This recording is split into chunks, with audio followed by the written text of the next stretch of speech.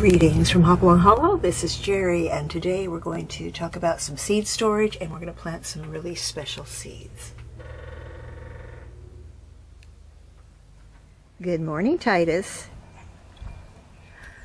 Wow, things are popping. All kinds of action going on here in the potager with glorious bulbs coming up, and roses are starting to leaf out. And there's just an abundance of happy and vibrant beauty going on in here right now. Your seeds in style.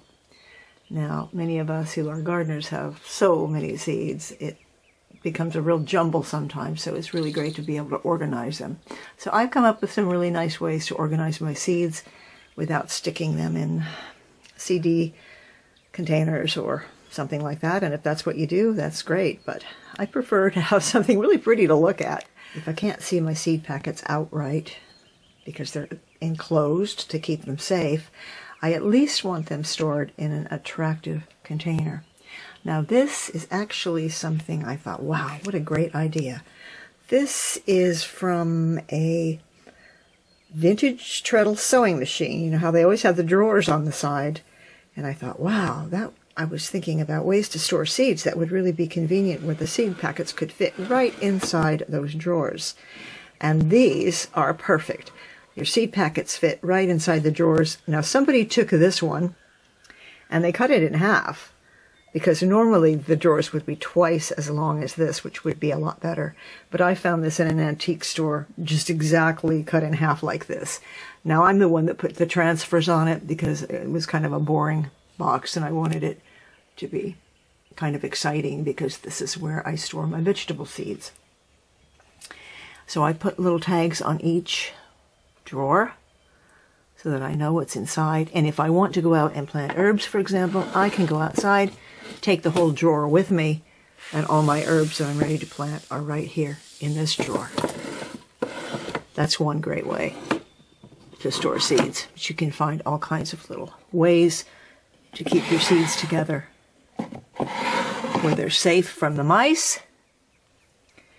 You can store them in a cool room so they're protected, but they're still easily available. A small set of drawers that I put transfers on last year. I didn't really know what I would do with the drawers, but they make an ideal seed packet storage container. So let me show you what I did inside. Now when you open up the drawer, you can see dividers here so that the seeds are can stay pretty organized like this. They can't stand up straight or the drawer won't close, but they do lean over and I'm able to shut the drawer. So depending on the height of your actual drawer is whether or not you're going to get all your seeds standing up, but that doesn't really matter. But this has been really convenient. Some organized are these little cardboard containers. My inspiration for making these was from Baker Creek. My last order of seeds came in a little container like this. I thought, boy, that is a really great way to store your seeds according to the kind of seed it is and the variety. So I decided to go ahead and make some of them, and I made them out of just cardboard, loose cardboard, such as, you get off a cereal box or a cracker box, something like that.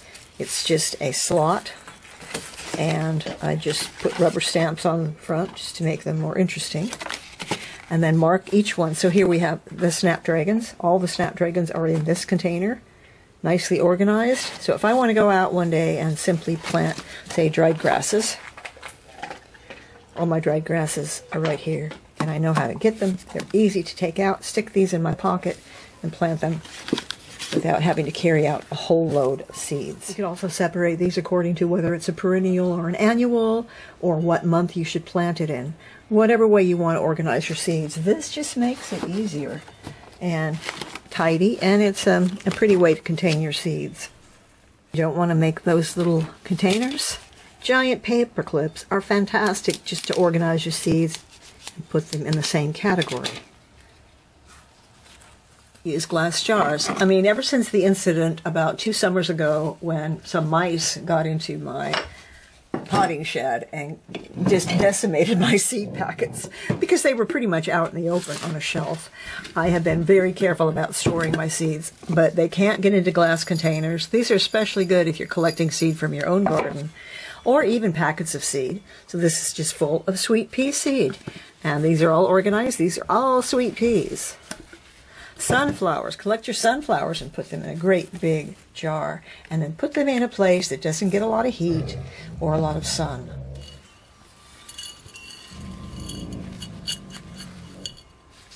Of course, the ideal place to keep your seeds is in a beautiful antique seed box. And I have a lot of these. And I've stored my seeds in here for many years. I just don't want to, right now I want to use this for something else. Isn't it beautiful? Just love the graphics on that. We're going to plant some really special seeds, and what makes them special is where they came from, not necessarily what kind of plant they are going to produce. But I'll tell you about that in a minute. First of all, I want to start out with some tea. So we haven't done this in a while. This is Queen Anne's tea from Fortnum and Mason. And we're going to put it in this little silicone kitty. Pop it in the cup. And let it seep. Combination of Ceylon tea and Assam, and it's smooth and rich. Put a little bit of tea inside this kitty. Not much, because it's pretty strong.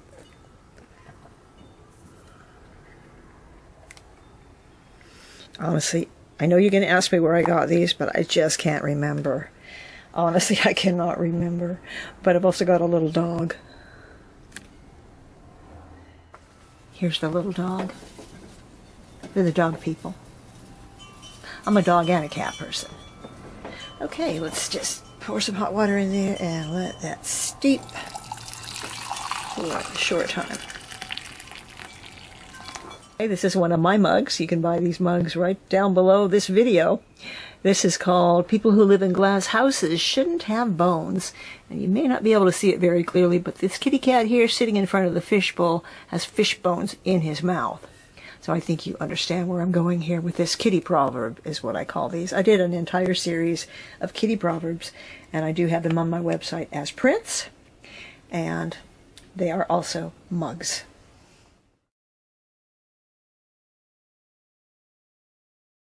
That little kitty makes a nice rich cup of tea. As I mentioned, some of the seeds I'm planting today are really special because of where they came from.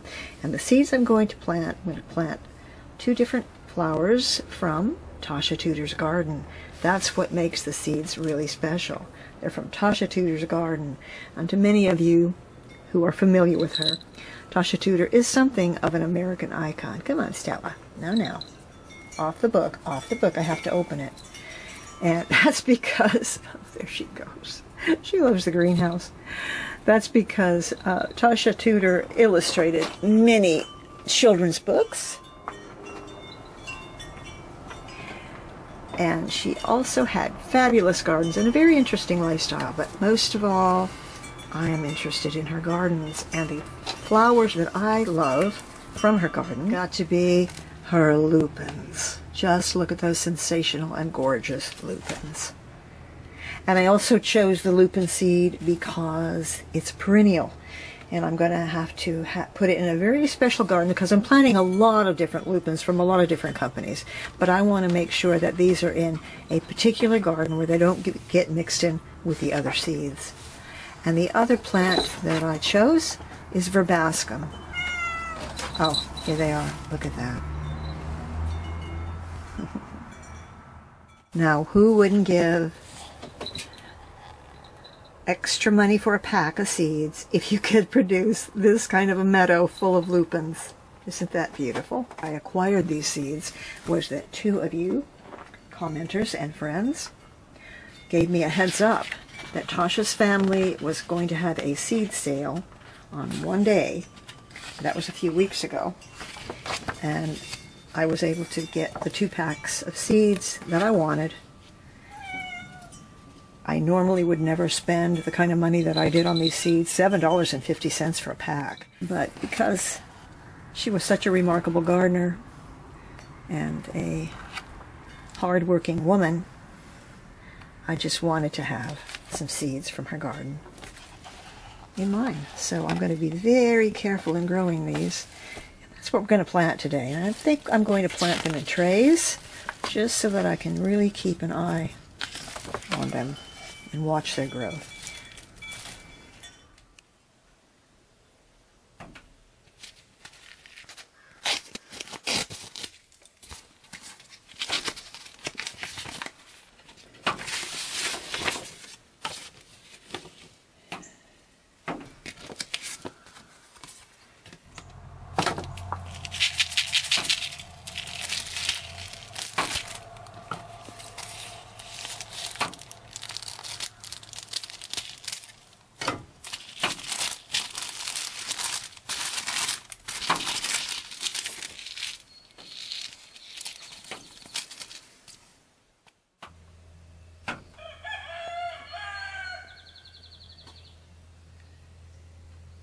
Here we have a package of lupin from Tasha Tudor, from the garden of Tasha Tudor.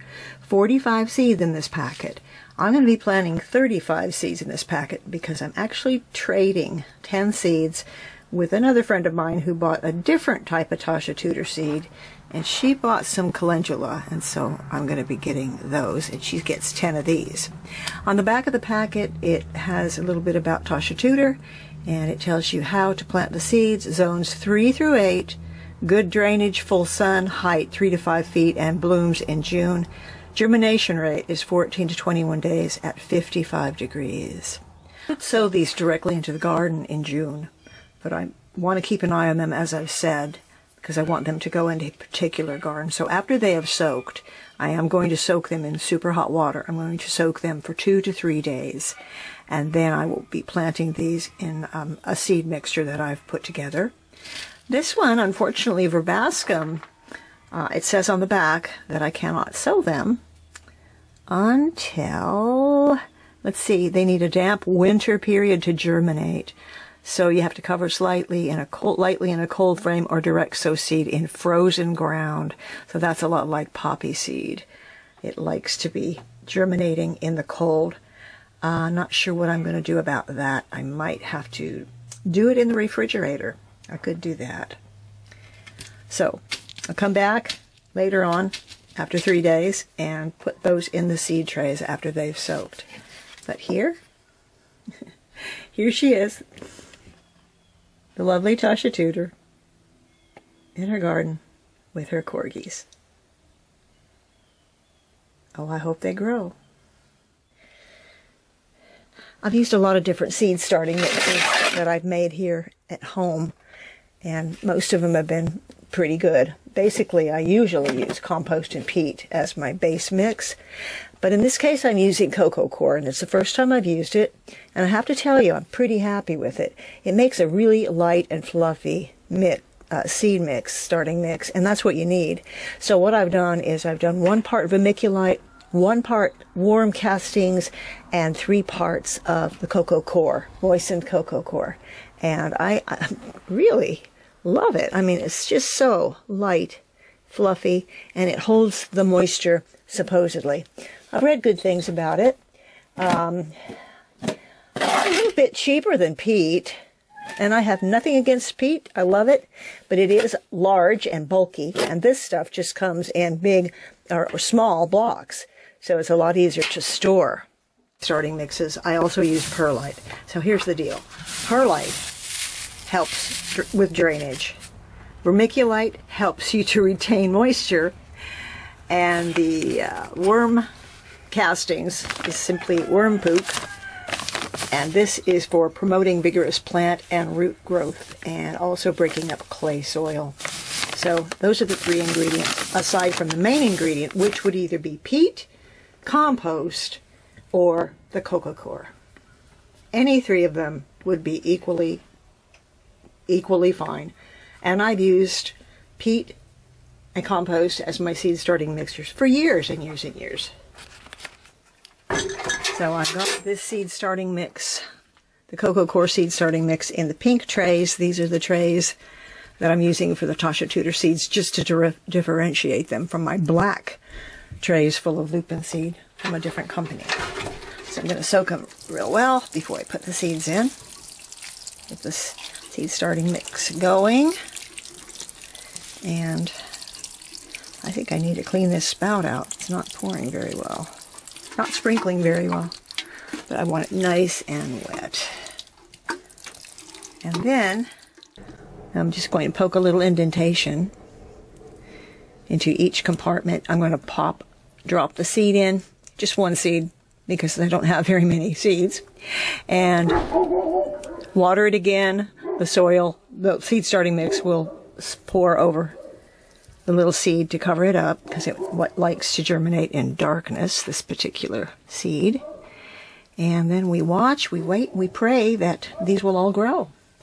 So we'll keep you posted on this one. I'm soaking the lupin seeds, but I'm also going to soak some of all my sweet peas. Not all my sweet peas, about half of my sweet pea seeds, because it's really not necessary, but it doesn't hurt, so why not give it a try if it's not too much trouble. I was missing one of my little hens for a couple days, so I went up in the barn looking for her, and sure enough, there she was. She'd made herself a nest in a very weird spot, and I do not want any more chickens, so I took all her eggs away from her. She was very upset with me. She's a really small little bantam, and her eggs are very tiny.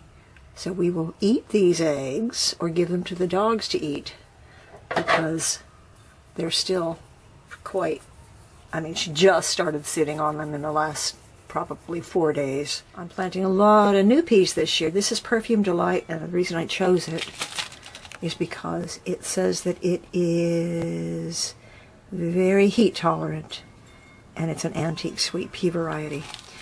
Last year I just loved my sweet peas, and this year I think they're going to be even better.